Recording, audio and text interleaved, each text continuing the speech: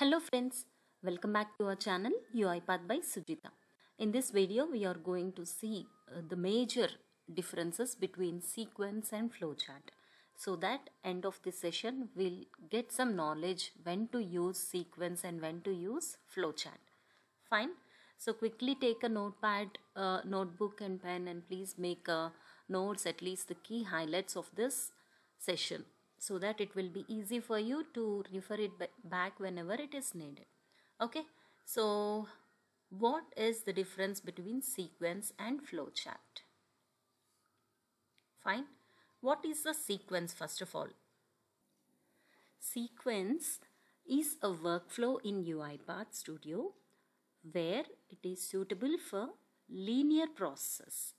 Okay, now let us quickly make a note of this. A workflow is suitable for linear process.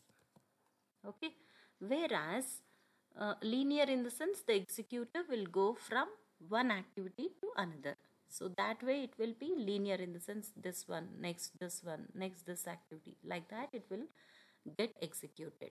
Whereas the flowchart is also a workflow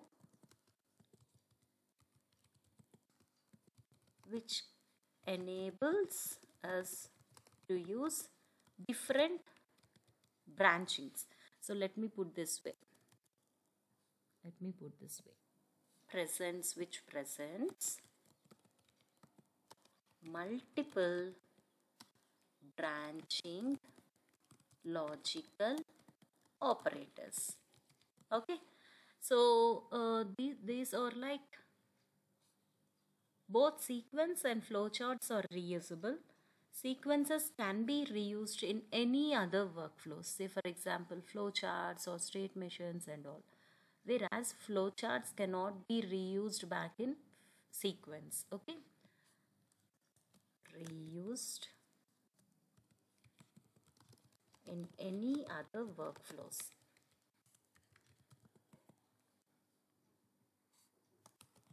Can be reused in other workflows except in sequences. We can say that even in sequence we can call this flowchart as one more activity, one more process. Okay, we cannot keep this except. So both can be reused in other workflows. Okay, coming to sequence, before that I'll explain this flowchart first. Flowchart actually can be used in a complex business process. Can be used in, I can say like used in complex business process. Now here we can guess it, right? It can be used in simple business process.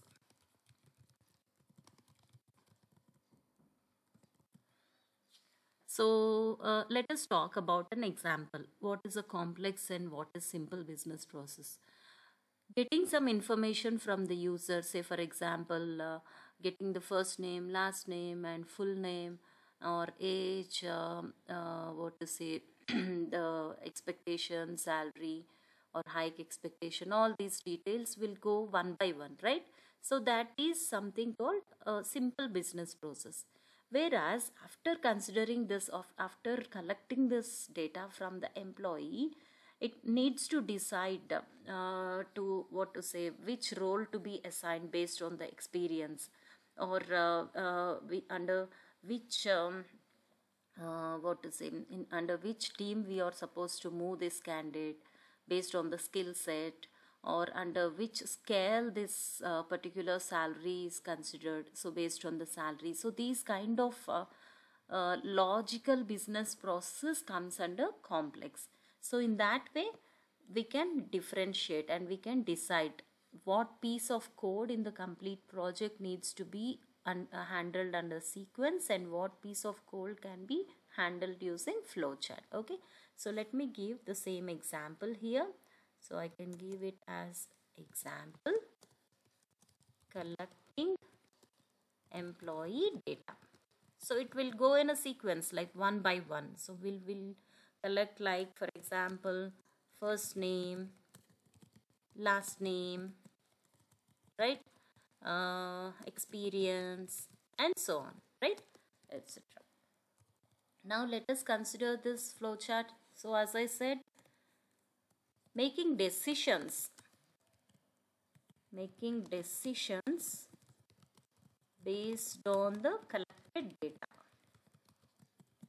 right, and navigate to required branch of activities based on the output of the decision. Okay, so this is the main difference between sequence and flowchart. Now let us look into one more difference, that is sequence actually executes in a sequential way, linear way, right? That means the activities, if suppose some 5 activities are present in a sequence, how they are connected, it will be one after one, right? Activities are collected one after one in a sequential way. Let me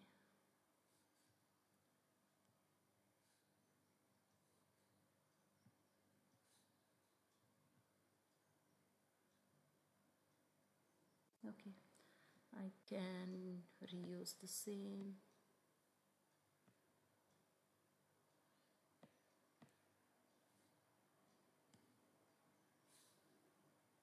Just hold on.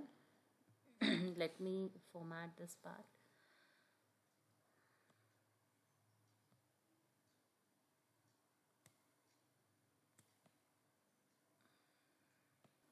Perfect. Now it is clear, right?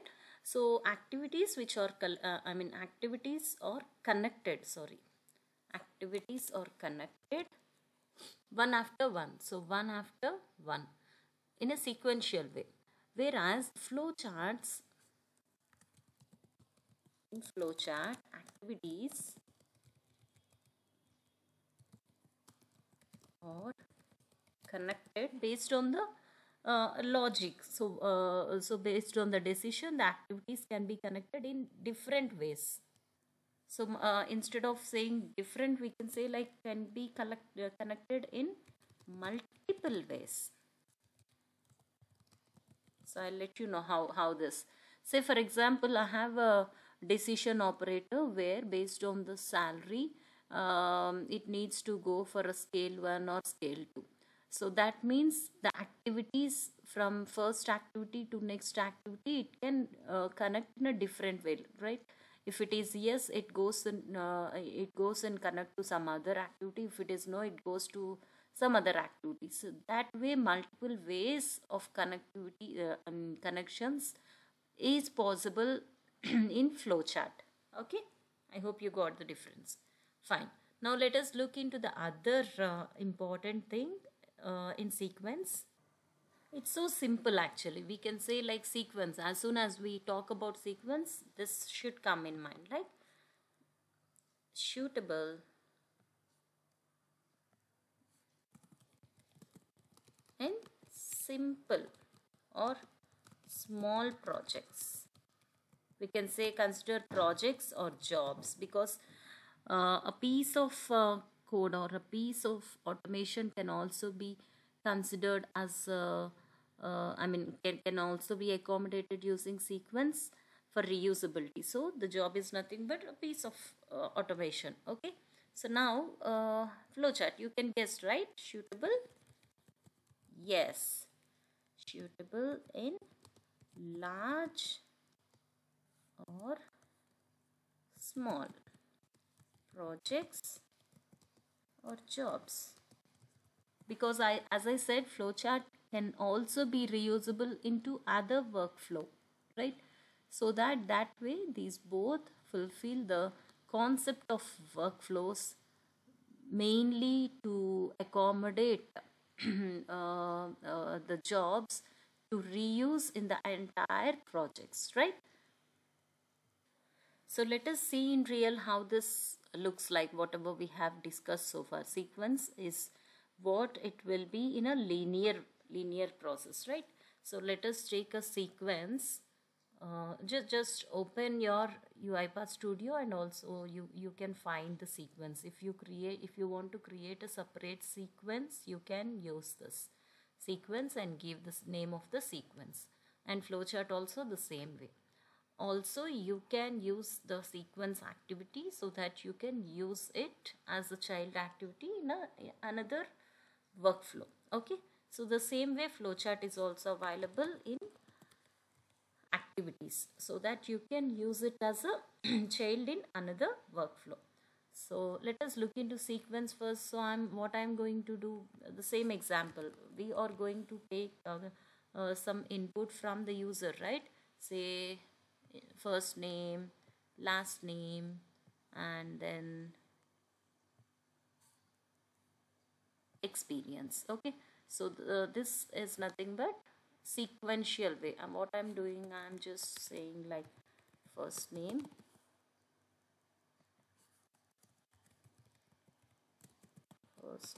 please. Okay, so value entered will be like, okay, str first name. Same way last name. Fine. Last name, please. Control K and str last name. Same way, let us collect information on the experience as well. Experience. Yes.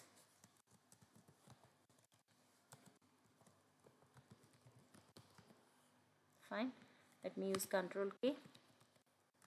Experience. Okay. So if you see this, the complete activities, all the activities inside the sequence, this is the outer container, which is a sequence, right? Or connected one after another. So this is called linear process. That means the executor will executes the first activity, later it moves to the second activity, next third, one after the other. Shall we run this? Yes. Let me run this. Run file. Say it is prompting for the first name. Say let us give Sujita. Okay. Then last name. Yes. Maybe experience. Okay. So that way it has executed the activities one after the other in sequence. So now let us look into the flowchart, how the flowchart works. Okay, so as soon as you create a flowchart workflow, by default it will have a start activity, start node. See, so now let us consider the same input dialog and let us take the experience. So let us use experience.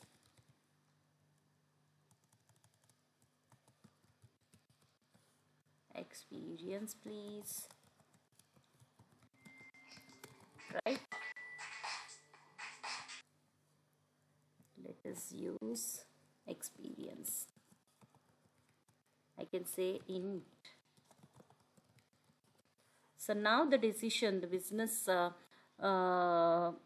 process, what is the logic here? What we are going to use is based on the experience we are supposed to provide the role.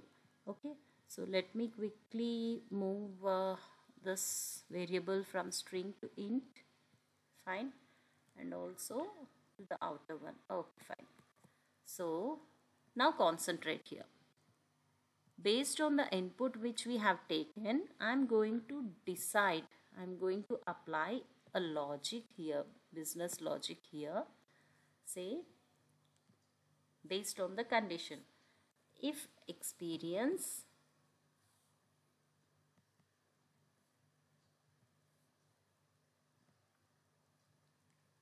int experience. Yeah, let me copy this. Right, let me open this.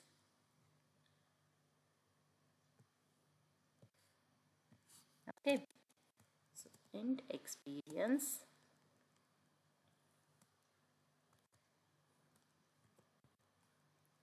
is greater than 20. Okay, so if it is greater than 20, what I'm going to do is I'm going to use a write line activity or message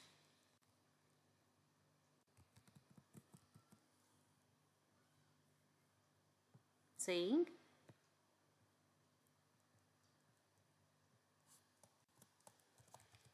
promoted to manager. Okay, let us see. If suppose it is not true, then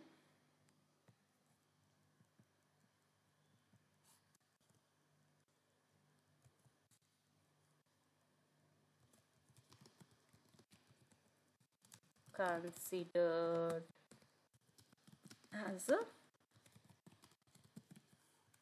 just for example. Okay, now see, the activities are connected in multiple ways, right?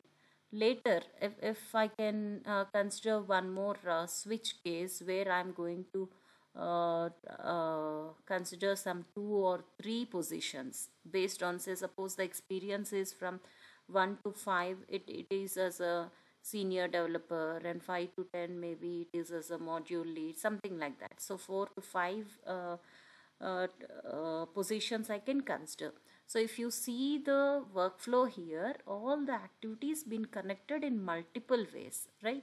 The executor will execute the activity based on the output of the logic here, right? Output of the condition. So it doesn't mean that it has to execute all. According to the condition, according to the output of the condition, it will decide and execute that particular piece of code. So instead of this message box, I could use a sequence, steps of, a branch, a bunch of activities which are in a sequence, right? So this is how the flowchart will be. So now let us quickly recap what we have learned in this session.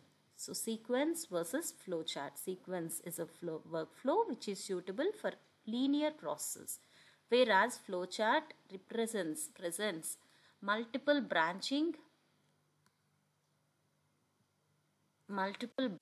logical operators. Sequence can be reused in any other workflow. Similarly, flowcharts can also be reused in other workflows. Sequence is used in simple business process, example collecting employee data one after the other. Same way, flowchart is used in complex business process, for example making decisions based on the collected data, navigate to required branch of activities based on the condition, right? In sequence, the activities are connected one after the other in a sequential way, whereas in flowchart activities are connected in multiple ways. Just now we have seen that. And sequence is suitable in simple small projects or jobs, whereas flowcharts are suitable in large to small projects or jobs. Fine. I hope you got a clear information on the difference between sequence and flowchart now. So if you like this video, give a like and share with your friends and colleagues. Meet you through our next videos. Till then, happy learning and happy automating. Bye bye.